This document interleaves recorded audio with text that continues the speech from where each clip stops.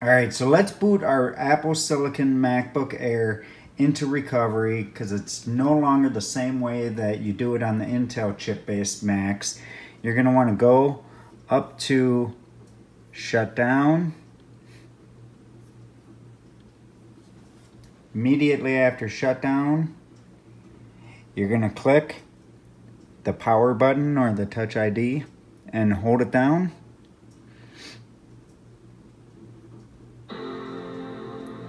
It's going to say continue holding for startup options. Loading startup options, I can let go.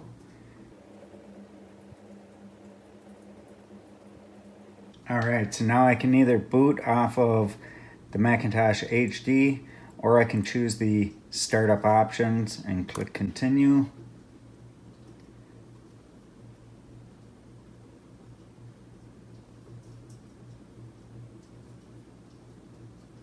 We're into the recovery partition on a Silicon MacBook Air M1 chip.